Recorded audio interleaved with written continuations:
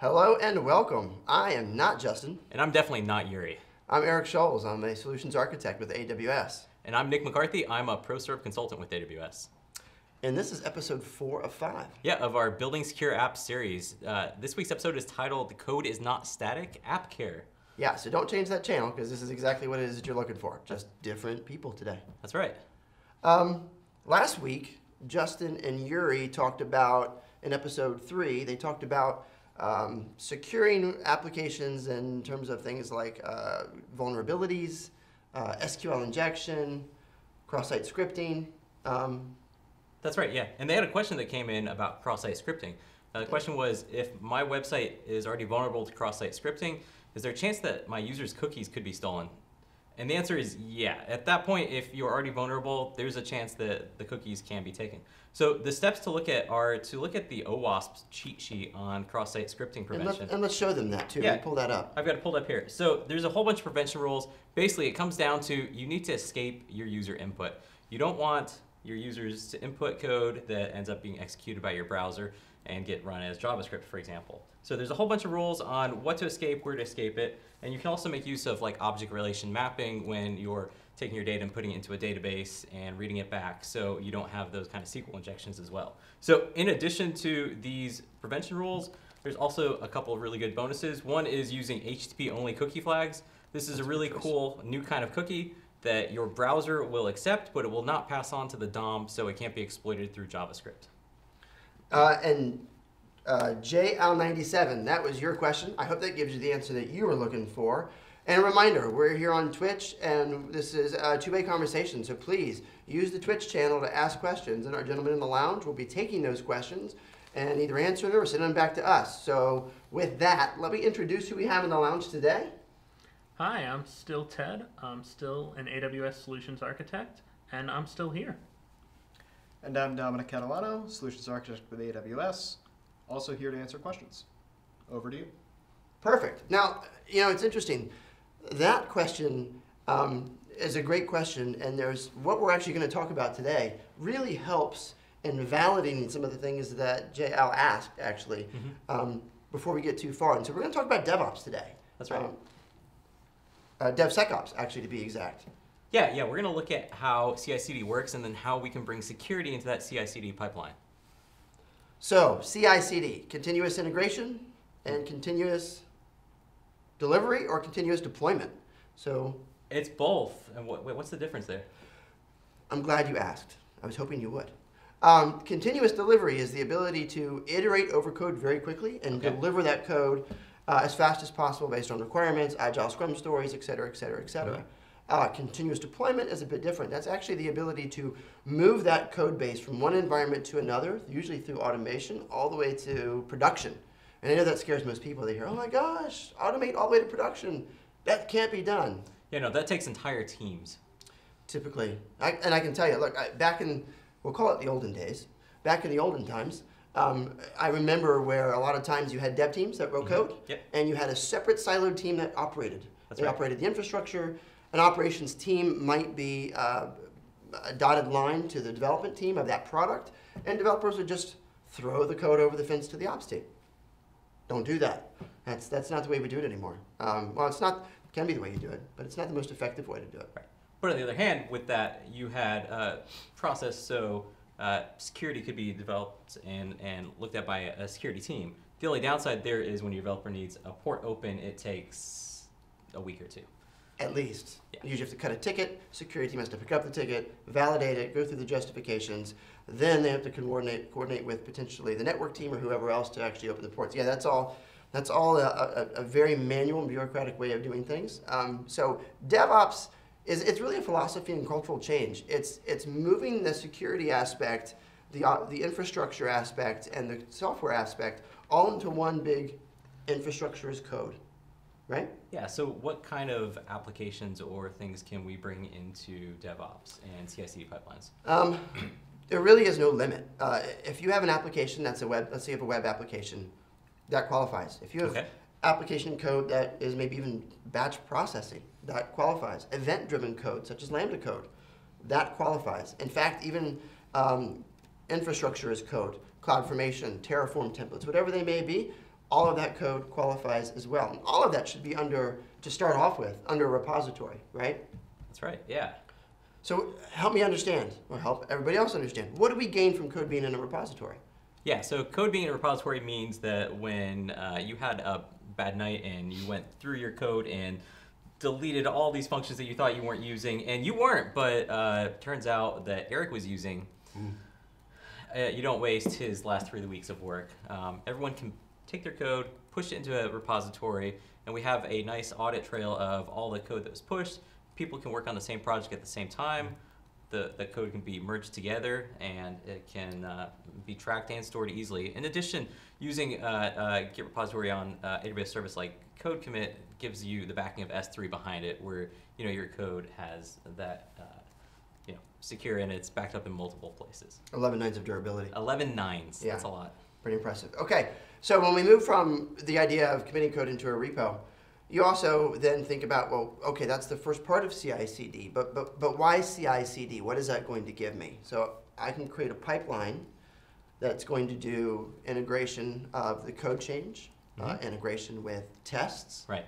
A deployment maybe to a lower environment, and then potentially maybe approvals and then deployment to a production environment. Yeah, you can script out that entire process, whatever your business flow needs to be, whether it's one-man team and you just want to make sure you go through a few checks yourself, or it's a large software company where you've got multiple processes that need to be all part of this pipeline. You can integrate and script together. Are there a lot of common tools, or is there one tool for every job, or what do we got here? There's a whole lot of tools. We've got Jenkins, right? I do remember Jenkins. Yep, Jenkins is there. We've got Travis CI. Travis CI is another good one. We just looked it up. There is just about every word with the letter CI after it, and there's a build and CI tool for it. There is, and so really the idea here, when you think about CI/CD and you think about DevSecOps, it isn't really the tool set that's there. Okay, it's the difference between a sledgehammer and a little tiny hammer is the size nail you drive, but they both look like hammers. Not every tool is right for everything, but what you can look at is picking the tool that is right for the job based on the requirements of your job and what the feature sets are of the tool that's there. So go forth and look at all of them and play with them, see which one's going to work best for you. Today we're going to do some demoing. That's good. Yeah, absolutely. And we're going to be demoing, though, however, in mainly what? We're going to be demoing using some AWS services. So we're going to be looking at Code Pipeline, and it's going to integrate in with a few other services. It's got Code Build, which will be able to build, for example, if you have code that needs to be compiled, it can go through those compilation steps. If you have shell scripts that need to be run, it can go run those for you. And then we also have Code Deploy, which will push your code out to AWS services. And then finally, we already talked about Code Commit, which is our version of a Git repository. Very good. So testing. Testing is in there as well. We showed the OWASP page earlier, which talks about different types of frameworks that are out there, different types of things that you can test with. We're also going to have a demo that talks about how we can do some of that testing. Let's move into then, let's talk about that exactly. Testing functionality. Yeah. What kind of things would we want to test for? Well, I mean, the cross-site scripting was that was a great one. Yeah. So is that something do we need to deploy that? Does it need to be running for us to test that? Are there different kinds of tests? You mean like in production? Well, in production or dev, there's probably tests we can run before we've even put our code Explain that to me. running. Yeah, so there's static analysis, right? So we can actually take our source code and just have certain tools that look through that source code that know bad source code patterns, that know certain vulnerabilities that exist in your source code, and they can flag you before we even stand up resources and put that code on those resources. Interesting. Yeah. Interesting. So, are there test suites or test tooling then that even before you deploy, can they do things like find CVEs that exist? Yeah. There's a whole bunch of different tools. We'll link this in the show notes as well. OWASP again is an excellent resource on all things application development. They have an entire page on what static code analysis is, and part of this page is they jump into a whole bunch of different tools. So there's open source tools for just about every language out there. There's also a whole bunch of commercial tools. Some of these are even from our AWS partners that are able to integrate in with a code pipeline, and you can do testing. Very good. We have, I think we have a blog post that we can show them as well that shows you what a pipeline looks like. Yeah. Right, from the bare bones of what a pipeline looks like. Can we show them that one? Yeah, here's a really basic code deploy pipeline. And so in this, here I'll scroll down a little bit so we can see more. So we've got a source stage, and in this case, our source is either going to be an Amazon S3 bucket or AWS Code Commit repository. Now, Code Pipelines actually has the ability to take more sources. So if you've got code on GitHub, we can integrate in with GitHub as well. We can use a webhook, so every time you push code to GitHub, it'll kick off an event that will start this pipeline. And from this source stage, we'll go into a deploy stage. So the pipeline is using code deploy, and it's standing up EC2 instances with the code. So once you've gone to beta, we'll probably have either a testing step in between here, or it could be a manual approval step. And at that point, if everything's good, you can click a button, push it off to production, and have it automatically tear down those beta resources. So back in the day, I had we had a large pipeline that was using Jenkins and a couple of other tool sets. And on Amazon, I had bought about a 20-inch tall stoplight, traffic light. Okay. And wired it to work with the Jenkins build and actually would change the color of the lights based on whether or not a build failed. If the build failed, the light would be red. If the build passed, the light would be green. If there was a build currently running, the yellow light would blink, and you would have the remaining state of whatever the last build status was, red or green, while the yellow light was blinking. That was great. It caught everyone's attention. It helped us understand who would receive the bobblehead award. The what? The bobblehead award. So, there's the one thing is that developers love, I would typically say, and I speak on behalf of all of you, of course, is that there's always a healthy competition of who writes the prettiest code, who writes the best code, who writes the code that doesn't break the most. So when you have a team of developers all working in, and they're committing code, they're merging their code, it's kicking off the pipeline, it's doing the build, we would have a bobblehead award for if you were unfortunate enough to break the build. Ooh. So the light would go red, everybody knew the build was broken, everybody would jump in to see what broke and who committed the last commit to break, and then the bobblehead, it was a Vetchkin bobblehead, would make its way onto your desk for showmanship until such time that somebody else broke the build. I imagine that bobblehead spent a lot of time on your desk. Let's move on. Okay. Let's move on. Let's move on here. It went from a friendly conversation to this. So the types of code again. Infrastructure as code. And that's one of the biggest ones that we're going to talk about today is infrastructure as code, because with DevOps and DevSecOps, it isn't just that software developers are just writing their app code anymore. Whether it's containerization, where they're saying what the resources are in the container or the Docker file that they require, or whether it's saying I need an auto-scaling group of 3 instances behind an ELB, right, for my web app. Absolutely. Hey, I think we've got a question. You want to go to it? Absolutely. Yes, so our question comes from Matt Sunnell. He was asking, can you talk about how you can have a Java app talking to a database hosted on Git, can be deployed to ECS through CI/CD? Don't know if you have to answer that right now or just kind of talk about that a little later on. Yeah, let me repeat it real quick, make sure I understood it. A Java app hosted on Git. Yeah. Talking to an Oracle database? Talking to a database. Or talking to a database that is going to, as a container? Yes, they wanted to deploy it on ECS. Deploy it on ECS? Through CI/CD. So how to set up that relationship. Okay, I think we can touch on that, and if we run out of time, we can definitely put information into at the end of the chat, or we can have it covered in the beginning of next time. So we'll definitely see if we can cover that. And Matt, as we're going through some of the steps, you might see, and we'll talk to as we do some of the demos, hey, this is where you could have created a Docker file and moved this in and changed something to become, instead of an EC2 instance, something from the ECR repository and then deploy to a container. So we can definitely talk about that. Yeah, absolutely. So where we were talking about was now taking the CI/CD and bringing testing into it. You're talking about testing for infrastructure as code, right? Infrastructure as code, yeah. And so we can actually do tests on that in our pipeline. We can. There's a bunch of different tools as usual that you can use here. There's, and I think we have an example that we can go through. In fact, first we have a solution that was built that we can show you, and we'll go ahead and put this link in the chat as well. Yeah, so this is a tool from our AWS Solutions Builder team, and I'm just quickly showing you the diagram for this. This is a code pipeline that starts with your source being in code commit, and it goes through a series of pre-create tests. These tests all fire off Lambda functions, and so, for example, one of them is CFN nag.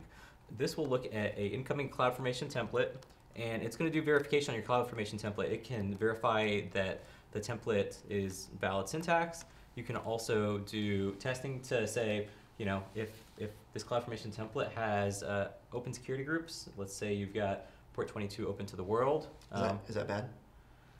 Well, it depends. Do you like lots of SSH traffic from unknown users?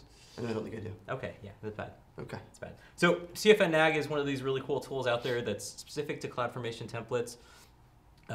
It's going to be kicked off by this Lambda function, and it's running in code build to look at that CloudFormation template, and it's going to report back. It's either going to give you a pass or it's going to give you a fail, and that fail is going to tell you what's wrong with your template. So you could use this, again, for security violations, for syntax errors. You could even use it for style guides. So the team I'm on actually has our own version of this where we have a specific code style that we want to enforce. And to enforce that code style, we have a very similar process built with code pipelines where we'll submit code to a shared repository. And as soon as we do a commit, a few seconds later, we get an email back saying if we passed or failed. We've got all the style guide rules, and it'll say, you failed this rule because you forgot to do so-and-so. And that's a great reminder. It's really quick to go in there and fix and recommit. And so let's be clear, we're not saying that developers in the DevSecOps world need to become InfoSec, or that developers need to become infrastructure managers all the way through and through. But now they have the ability to create what they know that they need to run their applications in terms of the size, the count, what the scaling group may look like, right? And then what InfoSec has dictated the standards should be. So the idea here is you go through and you write to the standard that InfoSec has stated, and then the tool sets actually just validate whether or not you're meeting the standard. Yeah, exactly. So security controls can be part of the deployment pipeline now. We don't have to go and check, hey, let's go see this tool you deployed. Let's see if it meets all of our requirements. We can have those requirements enforced right up front, which is great because then you don't have to deploy resources. You don't have potentially vulnerable resources sitting out there before your security team gets around to reviewing them. That's right. And so many times applications can make it to production, and then only later during an audit, whether it's a NIST 853 audit, whether it's some other sort of compliance audit, only then is it sometimes found that, oh my gosh, you have a security group open, or you have this open, or this shouldn't have been the case, and you don't have least privilege on the IAM roles. Right. This is a problem. It's better to know that well up front and meet those security controls and not hinder the pipeline going forward. Yeah, exactly. And like Yuri and Justin talked about last week, they were looking at the OWASP top 10 list. In your company, you're going to go through and you're going to come up with the security controls you need in place. You're going to turn those into user stories. And then from those user stories, you can start to build those controls into this CI/CD pipeline to be able to have that security up front in your now DevSecOps pipeline. Right. So what we showed you there in the architecture is one way to do it. It's not the only way. There's about 1 million ways to skin this cat. So let's go and show, let's jump into the demo. Sure. One cool thing I'll talk about this pipeline really quick is that this is something you can go deploy in your environment right now. There's a deployment guide, and you can just launch the solution via CloudFormation template. So that's really cool. You have a demo you want us to jump into, right? Yeah, let's jump into your demo. We're gonna show you a very small, short pipeline in real time, and this is actually going to do some security code analysis, right? This is going to. That's right. This is going to. You're going to commit some code. It's going to look at things that it thinks may not be great, and I think what's the toolset that we're using for this one today? Yeah. So let me refresh, and I'll jump in here. So I wrote a Lambda function, and it's just Python code, and I want to make sure that my Python code passes compliance checks before I go ahead and deploy it to Lambda. And so what I've done is I have opened up my pipeline here. I've already set up my pipeline. It's got a source, and in my case, this source is a code commit repository. And then I've got a test process, and you can see I last tested an hour ago. I failed. Oh, man. Yeah. And when it does work, it'll deploy to S3. Do we have a bobblehead? No bobblehead here. Okay. So this was about an hour ago. I'm going to go ahead and just click on this again. I haven't changed any code. Release change will just take the very last commit and try to. Yep, it'll try to run the pipeline again, which I predict will have a similar outcome. It should. And so very quickly, what's happening in the background here is that code pipeline is taking my code, it's packaging it into a secure S3 bucket, and then it's passing it through the pipeline. So you can see we're now in the test stage. The test stage is happening in AWS Code Build. And Code Build is our tool that can be used to build code. We were just talking about how to use Code Pipeline for a Java application. Code Build is where you would actually take your Java application and you'd send it through that compilation step using something like Maven, for example. So I've got Code Build running right now. Code Build, in my case, it's running a Python tool. And what's that called again? I'm sorry. The Python. Oh, Bandit. Bandit, yes. And Bandit is a static code analysis tool. So it's going through my Python code. It's looking for a bunch of best practices. If I'm violating any of those best practices, it's going to fail on me. And again, there's multiple tool sets we could have chosen. This is just one of the many tools that exists on OWASP or any of the other sites. It talks about there's how a to whole look bunch of for tools, and a lot of them also have the ability to write your own extensions or plugins. So you can test for things that are very unique to your specific business logic. And that was a good point that you made earlier about the standards that the team puts in. The standards that the team puts in are absolutely great because you want code to be maintainable for the team behind you as well as... It failed again. Oh my gosh. Well, let's take a look. Do we understand why it failed? Yeah, so last time it failed, I actually looked at the logs. It writes logs out inside of code build. I'll just pop into that really quick. And I can look at the execution details here inside of code build. And real quick, when we look at this, what's code build doing in the background? I mean, it's obviously going to run Bandit, which isn't an AWS thing. That's just an open source tool that we use. But what's happening on the back end here? Yeah, so the infrastructure behind this is that code build is a managed service that deploys a container of your choice. I'm using the default managed container for code build. You can also pick your own Docker container. So if you have very specific build processes, you can pick your container. That touches a little bit on Matt Neal's question as well. Back to the fact that you could have a Docker container for the code that you have in the repository. You'd have an AMI probably, a pre-built AMI for your Oracle database potentially, and then you could use CI/CD to launch the Docker container, launch the AMI for the database, perform all the testing, use a template, CloudFormation template to do all the networking, the VPC, the subnet setup, and everything else, and completely deploy the entire application. Yeah, absolutely. In my case, I had the test results written out to a JSON file on an S3 bucket. So let me jump over there. I already opened it, and we can see it's a JSON output, and here's the results. And it looks like, so somebody wrote some code using the request module, and they included verify equals false, which effectively disables SSL security checking, which means we could be That's outside of best practices, man-in-the-middle my friend. attacks. Yeah, there's a lot of. I wonder who wrote this code. Let's see. Here. What line is it? It's this line right here, code by Nick. Must have been a different Nick. Yeah, different Nick. We need to hire another Nick. We're on it. Okay, so I'm gonna really quickly go through and fix my code. So all you've done here in that fix is go ahead and got rid of the verify equals false. Yes, so now I have a request that is gonna enforce SSL, and now I'm in the directory of my repository. I'm gonna do a git, and I'm just gonna add this file. This is my Lambda function. You did that well. Thank you. You must have done this before. I've used git once. Okay, good. And I add it. And now I'm gonna go ahead and recommit this. And I'm gonna say, fixed my SSL vulnerability. That's that, and I'll push it back up to the repo. So when you push it to the repo, what's happening now? So it's basically taking a delta and it's just writing the bits that have changed, pushing them to code commit. And now code commit is gonna receive that, store it securely. And if I jump into my pipeline is actually gonna get a CloudWatch event that is gonna be kicked off from the new commit. Oh, there it is, just now. Source fixed SSL vulnerability. So the events coming from through CloudWatch are near real time. That's right, yeah. Pretty much within a few seconds of making a new commit, as soon as that code gets up there and it's been checked in, there's some eventual consistency. A CloudWatch event will fire off and your code pipeline will start running. So we're running through the pipeline again. We could keep on doing this over and over again, as many deployments as we had.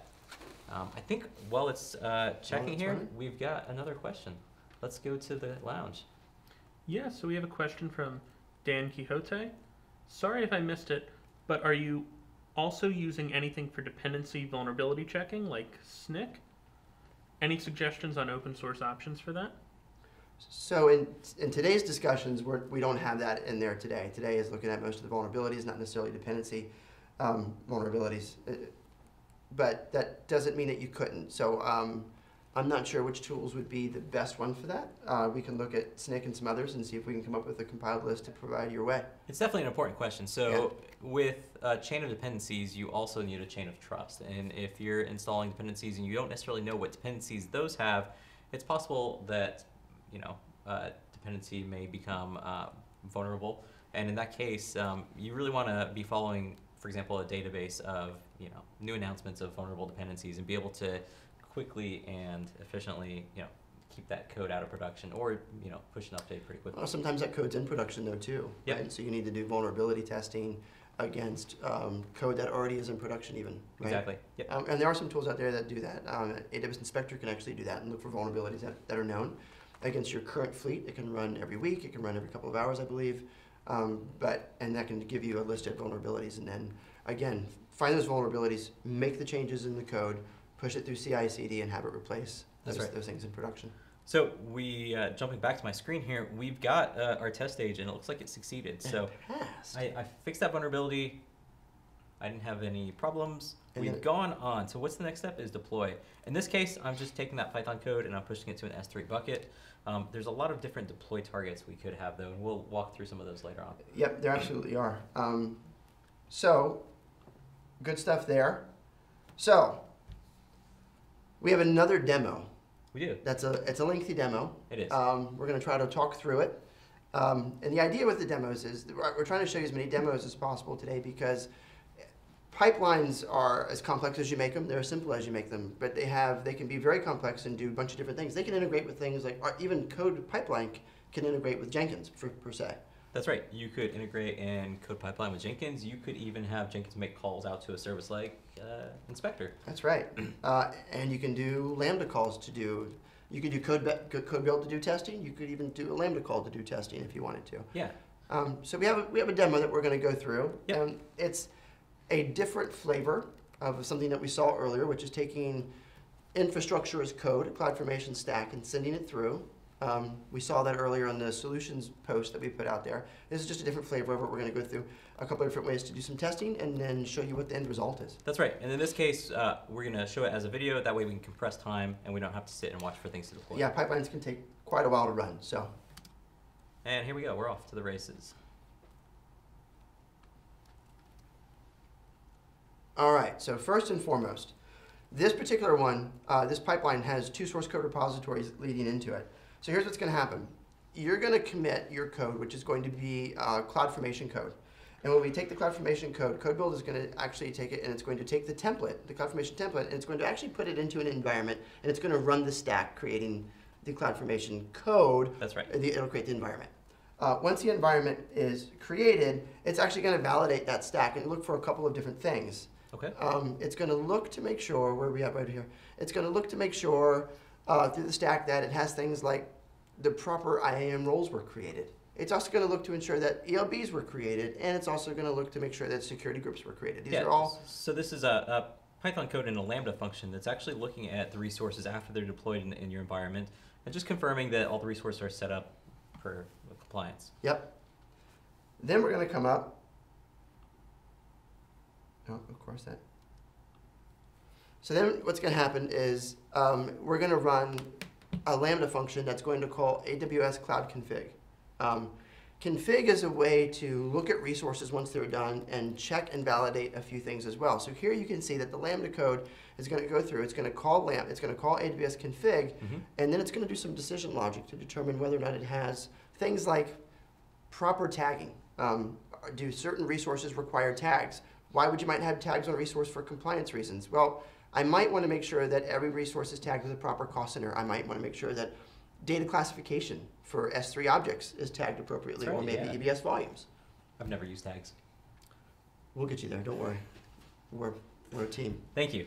We're a team. Yeah, so config is really cool because it can look at the resources in your environment and it can let you know if they meet compliance or they don't meet compliance. In this case, this Lambda function is actually kicking off the config evaluation, and it's going to get the results back from config and then report those results back to the pipeline. It is, yep. Just another way that you can use a stage in the pipeline to call something outside of what you would usually see in the pipeline. Yep, and the way this works is that once config's done running and we get some results, we're going to do some logic on those results, and then there's just an API call that Lambda makes to Code Pipeline. And once Code Pipeline gets that API response, it's going to move on to the next stage. Then it gets interesting. Yeah. So let's say you have a Jenkins server that's already out there because you've been using it. So here what's going to happen is we're going to configure Code Pipeline to call a script over in Jenkins land. And when the script calls, it's actually going to run in Jenkins, but it's actually going to make an API call, like you said earlier, back to AWS Inspector. Yeah, it's really cool showing how you can integrate in these different services. So you can work in whatever tool you want. If you're comfortable doing this in Lambda and Python, you can do it. If you're comfortable working in Jenkins with your language of choice, go for it. Yep. So here it's gonna run. It's gonna wait for Inspector to run. Inspector's gonna look at, depending on what you've configured it to look at, CIS benchmarks, security, best practices, and a few other things. It's gonna take the findings that it gets. It's gonna actually put them in an XML doc and send them back to something that Jenkins can display on the report page. Yep. And so Jenkins, this is what the configuration is going to look like that gets set up inside of Jenkins. And some cool stuff's going on here. Jenkins is actually going to look at that inspection report. It's going to this is where it's calling it in the build process. And the post-build option is really cool. So Jenkins has plugins so it can actually take that report and send it back to CodePipeline as an artifact. That's where the magic occurs. So it sends back the results back to CodePipeline, and then CodePipeline can make sure what it sees in terms of a pass or fail in the pipeline. Assuming everything works, you're good. But in this case, we have an oops scenario. Here in this, you'll see is the first thing that we're going to highlight here is that is this the SSH part? Yeah, look at that. Oh. Yeah. So somebody enabled password authentication for SSH instead of using a PEM key. Yeah. So that's not great. That's one thing that we know exists in here. The other thing here you can see where everything is commented out. Did somebody comment out tags? For some reason they decided against the standard not to include the tags of the resource. Monsters. And then probably one of the definitely a really bad one. You encrypt in REST and you encrypt in transit. And here we did not have it encrypted at rest. So we went ahead and fixed that. We said use an EBS volume that's encrypted. We're doing a commit. They even ran a diff so you can see. They do a commit, they do a push, and of course what happens, the pipeline kicks back off again. As the pipeline kicks back off, it's going to see that the source code has changed. It's going to move right back down to the validate stage where it's going to go through all the different things. It's going to put the source code back out into... Yep. So jumping through here, it's deploying the whole CloudFormation stack now. Then it's going to run the Lambda function that's going to validate it. Then it's going to run the other Lambda function that's going to kick off config. Then it's going to jump into inspector. So in this case, we see that we failed at the config compliance check, right? And the things config is looking for are these tags, which are missing. Yeah, you must have wrote that code too. Oh, I mean, no comment. It failed again, so. Good thing I didn't tag it. Where's the stoplight? Stoplight would be cool in here. All right, and we're gonna go through and encrypt our EBS volume now. Yes. All right, so theoretically, now if everything is good, the compliance checks from AWS config should pass through flying colors. That's right. Right, because we have all the resources tagged appropriately. The encryption of the boot volume or the EBS volume now should also pass. Right. That's a good thing. And it looks like we are in the create stage. So the CloudFormation stack is standing up. It'll take a few minutes. In our case, just a few seconds since this is a video. And with the magic of Hollywood, we've moved forward. And now we're kicking off Jenkins to go call inspector. So Jenkins is standing. It failed. So what is Oh, you inspector fixed doing? things. Well, I didn't. You were. Yeah, so inspector is running an agent on EC2 instances, and that agent is able to check for common CVEs. It's able to... CIS benchmarks as well as security best practices from our documentation. Right, so in this case, it looks like we failed a best practices. And our best practice was that there was not... PEM keys on the SSH. Passwords. Yeah. Let's fix that. Simple fix again. And what's important here, so let's talk about what's happening now. We're like, okay, that's great, let's fix it. The developer didn't realize that you shouldn't do that. No big deal. We've done PEM keys now. SSH is good. Right. We go back, we push, we commit, we push. The pipeline kicks off. And so something that's going to happen, it's going to blip through kind of quick, but once it gets through the test stage, actually one of the final steps is delete the stack. We just deploy while we're on delete. So the testing of that entire stack just says, is it good enough to move to the next environment? Right. So that testing was in a test environment. Test environment. Cool. And that could be in a totally different test account even. Oh, awesome. Okay, cool. So once it's done, it'll actually delete the old stack. Look at that. It's just deleted, and it's jumping through the actual... It created a change set, and now we're at a manual approval. Should we approve this? I don't see why not. All right. So at this stage, you could have like your QA team go through and actually do manual checks on your code before it actually gets running in production. And in this case, we actually have a second production approval step that can be manual.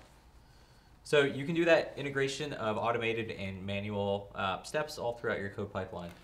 Yeah, exactly. They can, and so it also sends an email as well, which you can approve through the email. Right. And it's up to you whether or not you want to do manual approvals. You might do fully automated all the way through to UAT, and then just do a manual approval from UAT to prod. It depends on what it is that your policies are. Yeah, and hey, it looks like we got another question. Another question. Yeah, so this one's from Mohib Wasai. Hey guys, awesome tutorial. Can I use CodeCommit to deploy my static React.js apps on CloudFront? And are there best practices for that? Yeah, you should definitely be able to deploy. So you would be deploying to an S3 bucket, and then you'd be configuring CloudFront in front of that S3 bucket. You could do that setup and configuration if you don't already have CloudFront set up, for example. You could use CloudFormation template that deploys that. I'm not sure if we have a guide that necessarily goes through those specifics. For React specifically, but yeah, it's going to be similar for anything where you have, just static web application. So we'll look for something, and we'll link it to you in the show notes either later today or through next week. Yep. Cool. Yeah. All right. So that explains how we do CI/CD all the way through production. How do I create a CI/CD? Yeah. Let's talk about that a little bit for someone who wants to get started. Let's jump into how you actually create one of these pipelines, right? So we'll go to the AWS Management Console. We'll go to Code Pipeline as the service and create a new pipeline. Give it a name. Eric's Cool Pipeline. It's probably taken. Oh, yeah? I'm thinking. You already have a cool pipeline, huh? Many of them. Okay, cool. So what is this artifact store? So what's that telling me? It looks like it says I can it's going to pick its own S3 bucket, or it's going to let me use my own. Yep. Yeah, that's right. So later steps in your code pipeline process, you're going to want to make sure that those steps can access your artifacts. So you will either give them IAM permissions to access the default bucket, or if you have your own custom bucket, you're just going to need to make sure you configure your IAM roles that way. I'll go with the default right now. And here's where we can pick our source. So I was talking about how we can use CodeCommit, which is awesome. Yep. We can also use ECR, and that's our Elastic Container Registry, which is where if you were doing Docker files, you would be putting your Docker files up to ECR. That's right, yeah. You can store Docker images in ECR, which Yep. is super awesome. You can use new Docker images to kick off a pipeline, which is great. You can also just push code to Amazon S3. So if you have some other solution, you can just make a connector that writes that code to S3, or you can even just develop locally and then do an S3 upload, for example. And finally, we talked about GitHub. I'll show you really quickly. The GitHub connection is really cool. We use OAuth to connect to GitHub, and then we can use GitHub webhooks. So anytime you make a commit, that webhook will send an event back to Code Pipeline, and within seconds, we can start processing the pipeline. In this case, I'll just select Code Commit, and we'll jump on to a few of the other steps. So with Code Commit, I'll pick my repository, and then any of our branches in that repository. And help me understand, why would I see master, what other branches would be there and why? Yeah, so typically when you've got a whole bunch of engineers working on, or developers working on a project, everyone's going to work in a different feature branch. So you've got different people working on different parts of the application. They're all going to work in their own separate branches, and in those branches, they'll do small little features, and then they'll push those branches once they've been completed and make a push into the master. So this is really cool. You can have multiple pipelines all coming from the same repo for the different features. In this case, we only have a master branch. It's very simple. And then we've got two different change detection options. Do you want to go through these? The different change options. Yeah. So we've got a CloudWatch event, and then we've got code pipeline itself. Yeah, so CloudWatch event just means when you commit the code, that it'll actually create a CloudWatch event that it's back to near real time within seconds of the commit. It'll trigger the pipeline to go ahead and kick off based on the changes made, versus the other one, which is sporadically go at some period of time and go poll and see if there's a change already made. Yeah. So polling versus pushing, essentially, which is pretty cool. So once we've got a source, we can select a build tool. In this case, we can select Code Build, or we can select Jenkins. And this is where we saw in the Jenkins part, this is where we saw that in the earlier demo, the recorded demo, that there was a call to Jenkins that ran a script that called AWS Inspector and came back. Yeah, and we already walked through Code Build. Remember, that will deploy a managed container that we'll go through any build steps you have to do any compilation or any... And test steps as well. Yeah, any compilation or testing or anything else you just need to run in a container environment before your code is ready to put into production. So you can also skip the build stage. For example, if you're doing a web application and you don't have a build process, you can just skip that, go right from sourcing to deployment or just sourcing to testing. So I'll go ahead and skip the build on this one. And deployment, this is really cool. We've got lots of different services you can deploy to. So we talked about deploying to S3. You can also deploy CloudFormation templates directly into CloudFormation. You can deploy out to CodeDeploy, Beanstalk environments, Opsworks stacks, a whole bunch of things. Alexa skills kits you can even deploy. Have you had the ability to write a skill set yet? With the I opportunity have. To? Yeah, I've written an Alexa skill before. I've written a couple. Have you? Yeah, one of the coolest ones I wrote was when my toddler was still a baby and he was going to daycare. They had an Android application I could use to go see what his day was like. But sometimes I get home and I've got him in my arms and my phone's in my back pocket and he's crying and I don't know when the last time he was fed. I don't know when his last diaper change was. And I realized all that data is available in the Android application. So I was able to use the API that the app uses and wrote some Python code around that to go query that API using my credentials, get the response back, and I just get home and I say, hey, Alexa, open daycare. And she'll tell me, hey, Mikey's last diaper was 10 minutes ago. So I'm like, okay, good. That's and good. his last Check. bottle was 2 hours ago. He's probably hungry. It's brilliant. That's pretty good. Yeah, and since then, actually, the Alexa Skills Kit has a whole health API, and they have like reports just for that, like, you know, diaper reports. So it's really cool. There's a lot of thought around that. I wasn't crazy when I made it. No, you did well. I You was did well. crazy having a child. That How about you? Have you written any skills? I've done a couple. My favorite, which is far more complex than anything you've clearly done. Obviously. Yeah, it calculates any member of my family's birthday upon asking. Oh, excellent. Everyone's name and birthday is accurate, with exception of my wife, to ensure that I don't think she's going to break 30. There's a never going to break 30. upper threshold on Yeah, that you're age. never going to break 30. Yeah, that makes Never. sense. Yeah. Really cool. Yeah, well, you know, that was complex code. So. It sounds like it. Yeah. Oh, awesome. Cool. Very cool. You know, one of the other things that's in here real quick also is the ability to do blue-green. So the CI/CD pipelines now have been and allow even here allow you to do blue-green deployments in ECS as well as you can do it on instances as well, which is I deploy code, it sets up a new set of servers or ECS containers for my application, keeping Right. the original ones on as well. And then it actually does a bleed off and does a cutover as long as the instance or the container health is good.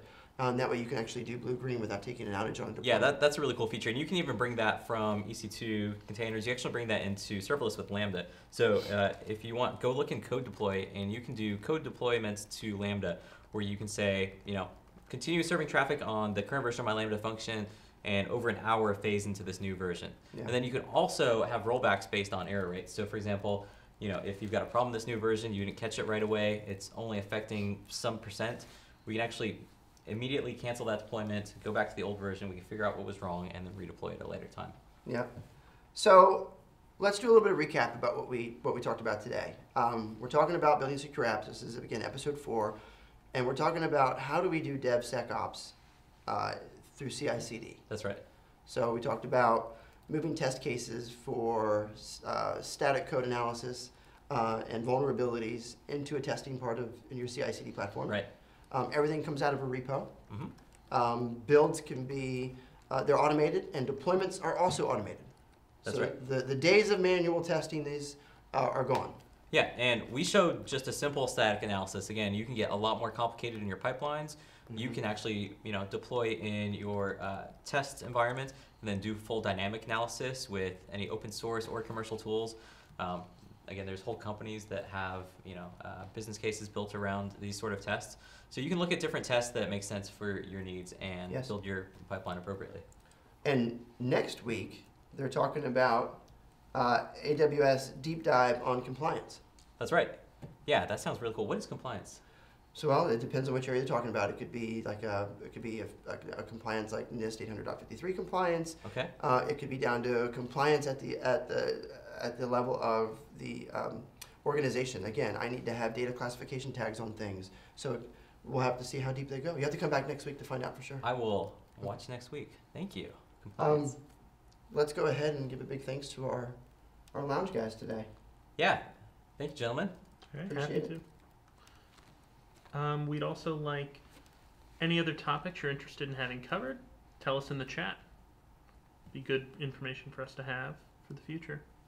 Perfect. Yeah, thanks for being here with us today.